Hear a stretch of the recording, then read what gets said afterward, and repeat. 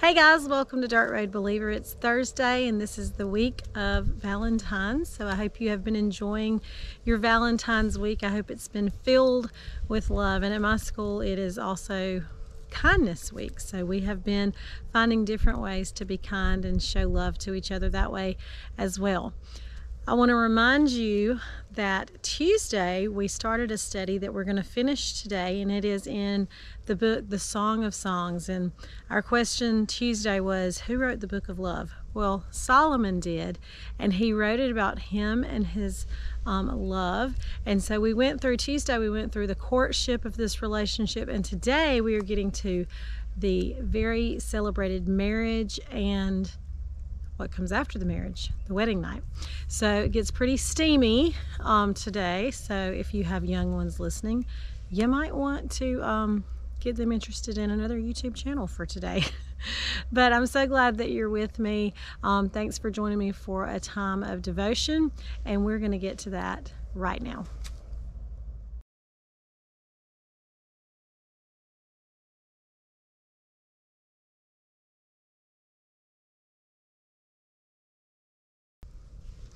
All right, let's get into our time of devotion. We're in Song of Psalms, and I'm just going to recap just a little bit to where we ended with the courtship.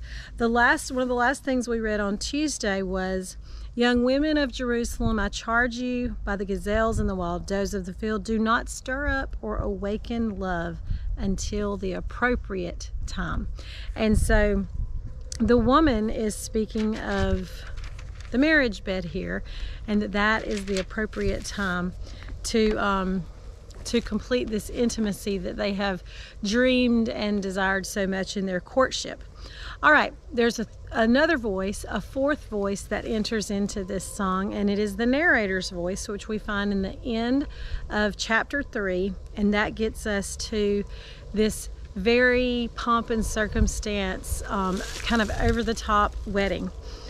It says in verse 9, "King Solomon made a carriage for himself. With wood from Lebanon, he made its posts of silver, its backs of gold, and its seat of purple. Its interior is inlaid with love. By the young women of Jerusalem, go out, young women of Zion, and gaze at King Solomon, wearing the crown that his mother placed on him, on the day of his wedding, the day of his heart's rejoicing."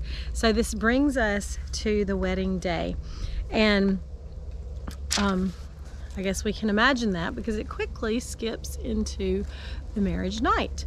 This is the wedding night beginning in chapter 4, and the man speaks first. He says, "How beautiful you are, my darling, how very beautiful. Behind your veil, your eyes are like doves, your hair is like a flock of goats streaming down Mount Gilead. Your teeth are like a flock of newly shorn sheep coming up from the washing, each one bearing its twin, and none has lost its young."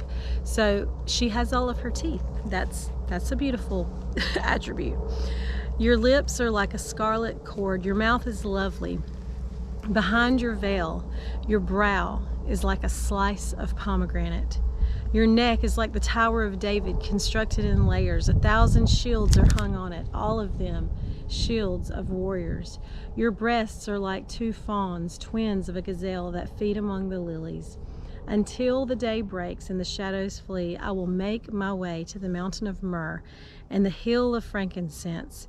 You are absolutely beautiful, my darling. There is no imperfection in you."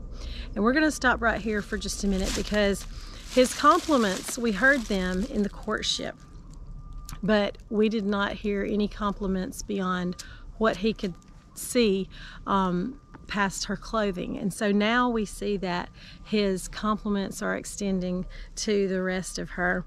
And before we go on, I want to explain something to you. In a minute, you're going to hear him several times say sister bride. And when he's talking about his sister, his bride, he does not mean that she is his sister. When men often would refer to their wives that way back then, because the relationship they had with their sister was the closest the closest that they had to any female in their life. And so that affection that they would show their sister, that affection that they could display somewhat in public, that's the tenderness that we see here when he refers to his sister. It just indicates a closeness. So we go on in verse 8. Come with me from Lebanon, my bride. Come with me from Lebanon. Descend from the peak of Amana, from the summit of Senir and Hermon, from the dens of lions, from the mountains of leopards. You have captured my heart, my sister, my bride. You have captured my heart with one glance of your eyes, with one jewel of your necklace. How delightful your caresses are, my sister, my bride. Your caresses are much better than wine, and the fragrance of your perfume than any balsam. Your lips drip sweetness like the honeycomb, my bride. Honey and milk are under your tongue. The fragrance of your garments is like the fragrance of Lebanon. This is a very sensual book, as you can tell from the language, and we spoke about this a little bit the other day, but why would God choose to put this book in the Bible?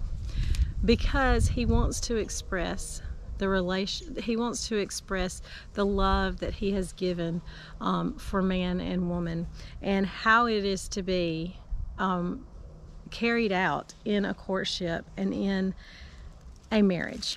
So the wedding has happened. They're at the wedding night, and he has just showered her with compliments and just described her in such a beautiful way. Not only are they just compliments, but she's getting to see herself the way that he sees her. There is no imperfection in you. That's how he looks at her. And so she is being affirmed again and again. And they are about to move into part 2 of the wedding night. He says in verse 12, my sister, my bride, you are a locked garden and a sealed spring. And this is referring to her virginity. Your branches are a paradise of pomegranates with choicest fruits, henna and nard and saffron, calamus and cinnamon, with all the trees of frankincense, myrrh and aloes, with all the best spices. You are a garden spring, a well of flowing water, streaming from Lebanon. And here is the invitation that the woman gives for her husband to enjoy her. In verse 16, she says, awaken, north wind, come, south wind, blow on my garden and spread the fragrance of its spices. Let my love come to his garden and eat its choicest fruits. And these analogies given to food and spices and rich things that we can taste, that's a way that we describe things too. He's fully engaged in the senses, the sight, the smells, the tastes, and he's saying that this is better than anything that he could enjoy is his wife. And then the man in verse 5 says, I have come to my garden, my sister, my bride. I gather my myrrh with spices. I eat my honeycomb with honey. I drink my wine with milk. And so here they are sealing the marriage. They are becoming the most intimate in this passage. And this just shows that the way God designed man and woman are to enjoy each other fully. And you know, he has given us this desire, and he has given us each other to be able to enjoy. And so the narrator says, eat, friends, drink, be intoxicated with caresses. And that just speaks to the freedom of the marriage bed and how we can enjoy that with a spouse. And then we're going to skip over. There's a little bit of, after the marriage has happened, there's a little bit of conflict between them that shows that we're not always right there where our partner is at all times, and that's okay. But we're going to skip to verse 7 now. And the man says, how beautiful you are, your sandaled feet, princess. The curves of your thighs are like jewelry. The handiwork of your master. Your navel is a rounded bowl. It never lacks mixed wine. Your belly is a mound of wheat surrounded by lilies. Your breasts are like two fawns, twins of a gazelle. Your neck is like a tower of ivory, your eyes like pools in Heshbon by Bath-rabbim's gate. Your nose like a tower of Lebanon, looking toward Damascus. Your head crowns you like Mount Carmel, the hair of your head like purple cloth. A king could be held captive in your tresses. How beautiful you are, and how pleasant. My love, with such delights. Your stature is like a palm tree, your breasts are clusters of fruit. I said, I will climb the palm tree and take hold of its fruits. May your breasts be like clusters of grapes, and the fragrance of your breath like apricots. Your mouth is like a fine wine to me. And I love this because some time has passed. The marriage is not as new and as fresh, but we see that the husband continually affirms, compliments, makes her feel that she is the most beautiful woman in the world, and he continues to just compliment her and shower her with words of affirmation that she is beautiful. And I'm going to end today with this because I think there's such power in the romantic love in this book, and I love the way that verse 6 and 7 just kind of punctuate this love between a man and a woman. In verse 6 of chapter 8, I'm reading verse 6 and part of verse 7, it says, set me as a seal on your heart, as a seal on your arm, for love is as strong as death. Jealousy is as unrelenting as Sheol. Love's flames are fiery flames, an almighty flame. A huge torrent cannot extinguish love. Rivers cannot sweep it away. And so guys, this romance that we've been talking about all this month, and these couples that we have really kind of been relishing in their relationships, you can do the same in your relationship.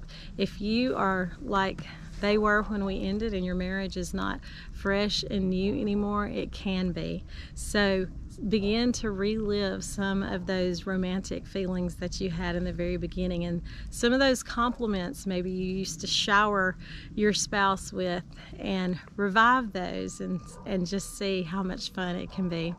Guys, I hope that you have a wonderful day. Thanks again for being with me for this very romantic passage in the Bible today in Song of Songs, and I hope you have a wonderful, wonderful day. Next week we're going to get back on track with greatest couples of the Bible. So we've got 2 more that we're going to cover next week, and then we'll move into something new for March.